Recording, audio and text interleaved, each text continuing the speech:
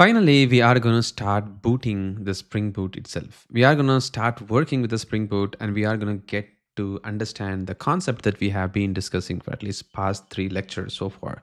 And we will see how we can get our hands dirty in this particular lecture.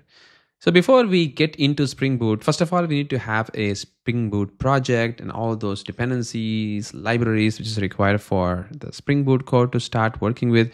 In order for making our lives more easier, Spring Boot team has already offered us what is called as a Spring Initializr, which is available online. You can just go ahead and choose there. And you can just see that the Spring Initializr will be very, very helpful to create a template project for us and all the required dependencies for us to get started with the Spring Boot. So we are going to see how we can make use of that in this particular lecture, create a project, and also we'll start writing a bit of a code, like a classical code, and then a Spring Boot container code. And we'll see the difference between both of them and understand the power of Spring Boot and how the dependency injection is really working. So in order for doing that, I'm just going to go and search for the Spring Boot Initializr in the Google. Now you see that there is this start.spring.io website comes in. Just go ahead and choose that link there. And this is the same one that I just showed you in the screenshot in our presentation. And over here, you can see that it is going to show us quite a lot of things. Do you want the project to be a Gradle project or Kotlin project or a Maven project? You can choose the project build framework that you wanted to use. Let's say I'm going to choose Maven. That is what I'm quite preferred with. So I can choose that over here. And you can also choose the language like Java, Kotlin, or Groovy, because Spring supports all these 3 languages. So you can choose any one of them depending upon your choice. And because this course is going to be fully on Java, so I'm going to go with Java there. And the Spring Boot version, there are so many different versions available at the time while I'm recording this. And I'm going to choose the latest version over here. And I'm also going to choose the Java version, which is going to be 21, which is the stable version. So I'm going to go with this one. I'm going to leave the group, artifact, name, description, package name, everything just as it is, because we don't really need to worry about these parts at the moment. And once I have that, you can also add some dependencies if you wanted to. For instance, if I want to add the test containers dependencies for my testing, I can do that from here.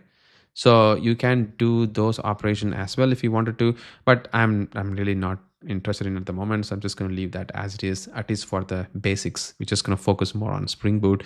So I'm going to go ahead and generate it. And once I generate that, you will see that it is going to download a demo.zip file for me, which is going to then help me create the project. So I'm going to go ahead and extract it and open in my IntelliJ IDE. So I'm going to be using IntelliJ IDE for the development purpose. I mean, that will be helpful for you to align, to follow along the course. If you're more toward different IDEs, I would just highly recommend you to focus on IntelliJ if you wanted to. But if you are very comfortable with the other IDEs like Eclipse, just go ahead with that. But just that the course will be using IntelliJ IDE for the choice. This is the template which I just got downloaded from the Spring Initializr website. And you can see that we have got the Maven project, because this is a Maven project, that we have got all those details over here. And also we have got a source folder, which is going to have the main folder, and there is a test folder. So this main folder is where you have got the Java application, which is going to be like a demo application. You can see that there's a package name and everything's been added there. And we have got a Spring Boot application annotation here. So this is the first annotation that you are encountering in the Spring Boot while we are discussing about this particular course. So let's try to even change the visuals of this IDE from dark theme to lighter theme, because it will be great for you to see how we can go along with this course. There we go. So you can see it clearly this time. And you can see that this is the class that I was talking about, which is going to be responsible for us to work with the Spring Boot initialization, and also understand how the Spring Boot can be instantiated and worked with, because this is the main method of this project. So this is the starting point of the project, pretty much like the starting point in many other Java program, like a main method. That's what this particular main method is, and that is where we are going to be starting to work with the Spring Boot itself. That's why this Spring Boot application annotation, which is responsible for quite a lot of different operations, which I'm not going to talk about at the moment over here, but at least you can see that while you start running any of the code from here, your code just gonna work. And also you can run your application lifecycle starting from this particular location. Well, as that said, I'm going to start writing a classical code first, and then I will show you and how it's different from the Spring Boot code, right?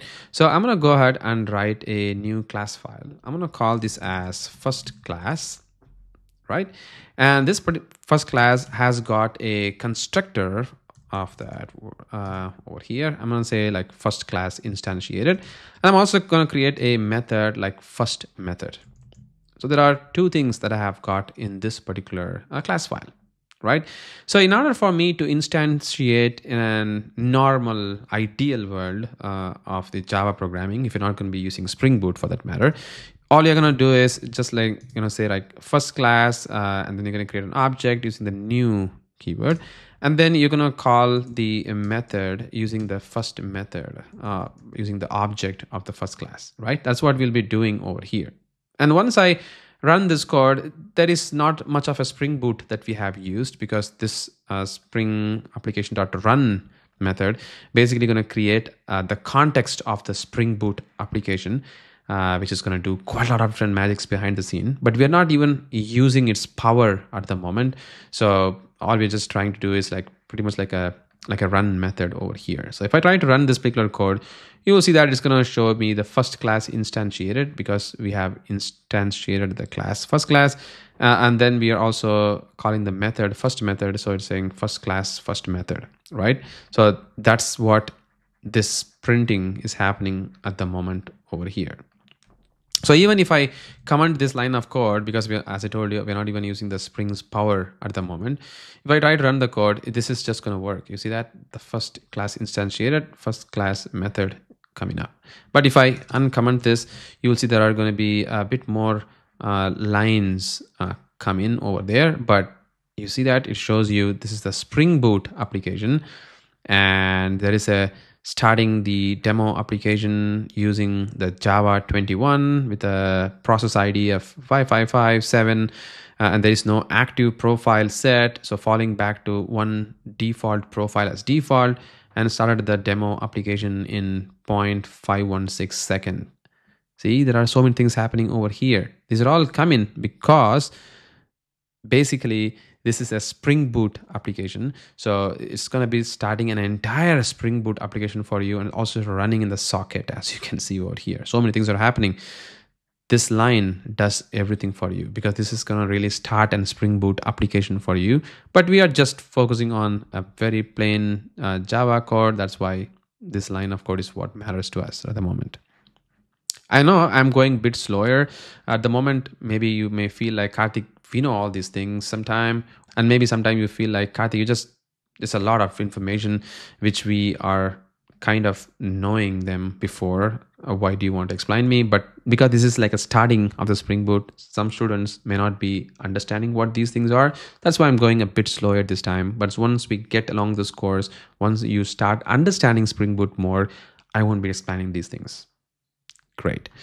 Now, this is a plain way of doing Java code. That's why it's all working fine. But now I'm going to replace this first class code into a Spring code. So how do I actually do that? Remember, we can create the Spring Boot bean or Spring bean in the Spring Boot code using annotations or Java-based code. So when I say Java-based code, I can use @configuration and @bean. But if I want to use the Java annotations, I can use the annotation something like component. So if I just put an and then I start adding the component, you see that it is actually coming from a package called .springframework.stereotype. So basically, all these component or service or controller, these are coming from this package as Spring Framework.stereotype framework. So I'm going to go choose the component this time, just to keep things simple for you to get understanding where we're going now. And I'm not going to go with this option that you're seeing over here. Rather, we're going to use the Spring framework. So I'm not going to use the normal plain old Java operation. Rather, we're going to use the Spring operation. So this Spring application is the one which is responsible for launching the Spring application, right? This also gives you an application context to us as a return type. So we can use the context now, the application context. I'm going to just say var context. So var is a type which can be used as an implicitly typed variable, which knows what type it is as a runtime, because the run method returns us the application context. So this var will now become an application context. So now I can use this context object, and I can use this method called as getBean. You see that there are so many methods available over here. It's a lot of method, to be honest. But the one which we are focusing at the moment is going to be the getBean method alone. GetBean. And over here, I can pass the bean. You remember, once I decorate a class as @component, I'm already creating a bean over here. So now I can just say as first class.class. You see that? I can create the class over here, and then I can get the object of the first class, something like this. And then I can call the object using the variable, and then I can call the first method, which is the same 2 lines of code that you're seeing over here. We are now using the Spring Boot to get the bean of the first class, and then we are calling the method using its object. Pretty much exactly the same thing. And now if I run the code, it is just going to work pretty much exactly the same way how we saw in the normal Java code. Now you may ask, Karthik, what is the difference? Come on, this is exactly the same thing, other than a fancy method like getBean that you have used.